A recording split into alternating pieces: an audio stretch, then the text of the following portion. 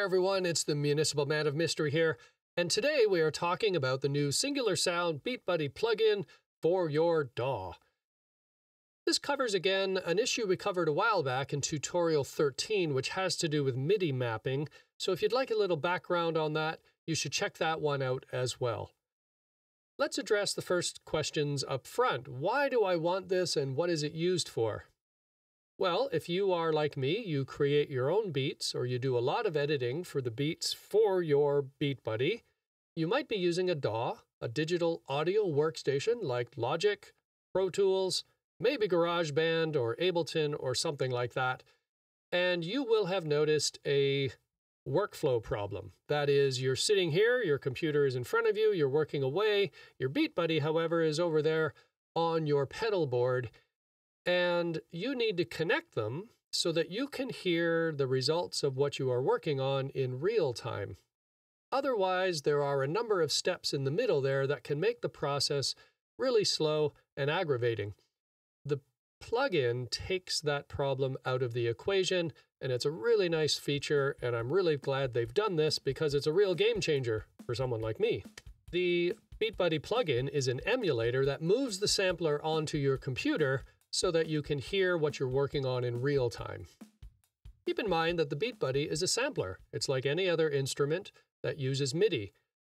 The difference, of course, is that the Beat Buddy is hands-free and you operate it with your foot, which is one of its main features. But what that means is it's an outboard device, and you need to know how the sampler is arranged so that whatever you're working on or whatever arrangement you're using will sound the way that you want it to sound when you play it. So this is where this plugin comes in and has solved this issue. If you go to MunicipalMan.com, click on Store, you will find a growing selection of MIDI backing tracks for your favorite songs and genres that come Beat Buddy ready, all at great prices. A fast and secure payment, an immediate download, and you are good to go. The point, though, is every drum kit sounds a little different and every sampler sounds a little different. And if you would like to hear a comparison of the Beat Buddy drum kits, check out tutorial 17. I have a volumes lab there and I run through that, and that will give you a little more insight into this. In the past, though, before this plugin, you had a couple of methods of listening to your work. One was to export the loops, put it into Beat Buddy Manager, add it to a project, take the SD card out, put it in your pedal, listen to it, and hope that it sounded good. So that process is pretty untenable. It's too time-consuming and aggravating. The next choice was to use a Bluetooth dongle, and this is what we cover in tutorial 13 if you want to see how that works. This allowed you to connect your computer to the Beat Buddy so you could hear the output as you were working. The new plugin even takes that step out of it and makes it much more immediate. Right, now that we've covered the advantages and some of the background, let's get the plugin and add it to our DAW. The plugin is still in beta mode, so the link is a little hidden. It's not quite public. I've put the link below in the comments. You can find it there, but I will open it up for you here. And it will take you to the forum post that David Pacuz, the creator of Beat Buddy, has made. And you'll see it here. There's a download link. And that will take you to a OneDrive account where you can download the installation package. And then you go through the installation process like any other app that you add to your computer. This all went very seamlessly, by the way. I had no trouble doing this. Don't know how that works with other DAWs of getting a plugin onto the software, but with Logic it went quite seamlessly. Once you have done that, you have to make sure that it has been validated and it is ready for use with your software. With Logic, you're going to go to Settings and you go down to Plugin Manager. You will see the list of plugins you have for your software. Find Singular Sound, look for Beat Buddy Emulator, and you'll notice mine is successfully validated and it's ready for use. Now keep in mind, this is an instrument plugin, not an effects plugin, so it's going to go into the input part of the track that you are using. If I create a new track, I want to hit Software Instrument. So the plugin is like any other instrument you use with MIDI. It could be horns or drums or a keyboard. And this is just another instrument that you're going to apply to the track.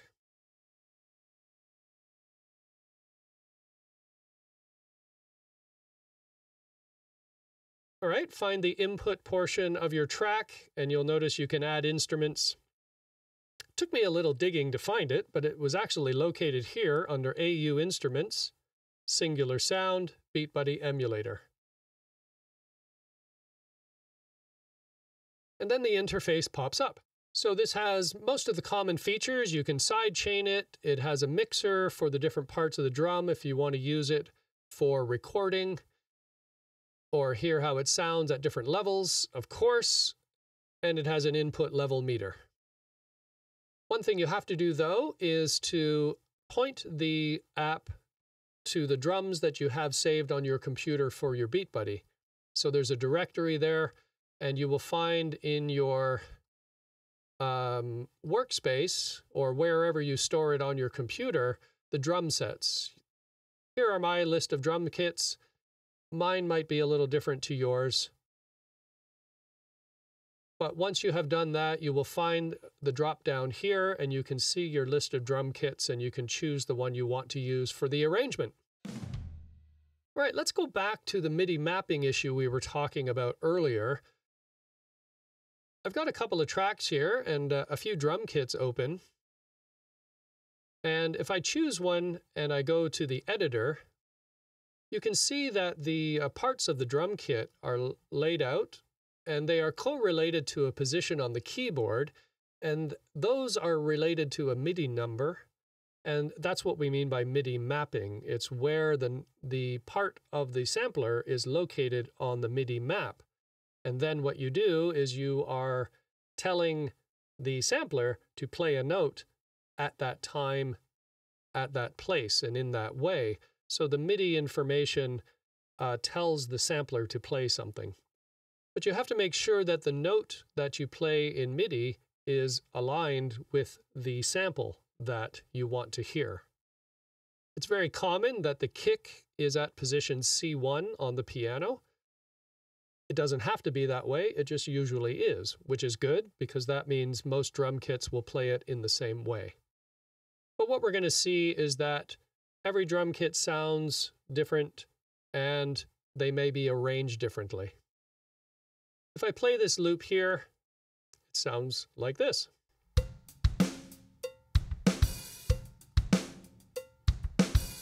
Now these two drum kits are both Logic drum kits, so they are arranged the same way. However, the samples are different in sound.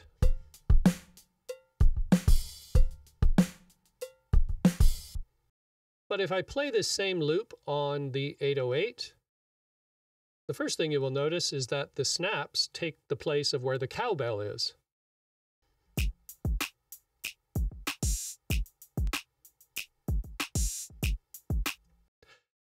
So you can see how if you were arranging something for your Beat Buddy, you need to make sure that your arrangement aligns with the drum kit that you want to play on your Beat Buddy. And now with the emulator, you can hear that happen in real time, and that's the true advantage. So if I play this same loop, I have the standard Pro kit selected so I can hear how it's going to sound in my pedal.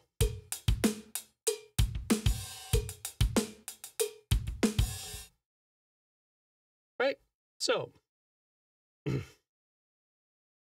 that's all good and clear, we can jump over to the Beat Buddy Manager, and you can see that the emulator they provide here, which we've all used, is basically the same idea. It's just playing the loop as you want to hear it. Here's that same MIDI loop we just listened to on the standard Pro kit.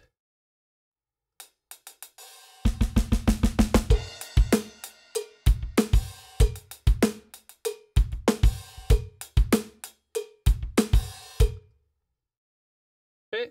And and you can hear that it sounds the same. So that begs the question, why don't I just do all of this editing and arranging on the BeatBuddy Manager? And you can. It has an editor. It's right here. However, the interface on the BeatBuddy Manager is not nearly as easy to use as a DAW, especially if you're doing complex arrangements and you're maybe doing a whole song. That can get very tedious pretty quickly. The editor here is good for making quick adjustments or changes to velocity or moving some notes around if you would like to make a change on one loop. But I wouldn't want to do a lot of work on it. I would find it too tedious. However, it does save the step of having to re-export and import the loop into the manager. Having said that, the editor on the online version is a big improvement over the editor on the desktop version. Don't even get me started on that. I've just abandoned it altogether. So it's nice that they're thinking about this and making all of these improvements. It's really been a big step up for using your BeatBuddy. For anyone who is creating beats and does a lot of arranging like this, you probably already know this, but let's walk through the export process just for everyone's benefit. If you have a MIDI loop here and you want to add it to a song and a project in BeatBuddy Manager, you have to export it first. So with the loop selected, make sure that it's in the #1 position at the front of the track. If it's back here, the export will include all of this space. So we want to make sure that it's in position 1. If you're using a Mac, you can hit Option-Command-E on your keyboard, or you can go up here, go down to Export, and choose Selection as MIDI file.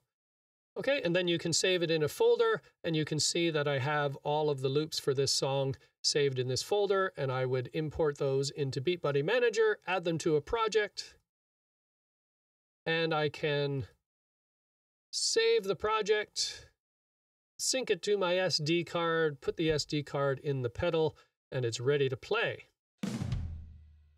Well, I hope we've covered all the main points. If I have missed anything and you still have questions, put it in the comments. I will get back to you. And if you have anything to share from your own experience, put it in the comments as well for everyone's benefit. You might want to like and subscribe and hit the notifications bell because I'm always putting up new stuff. And I want to thank you all for joining today. We'll see you next time. Take care.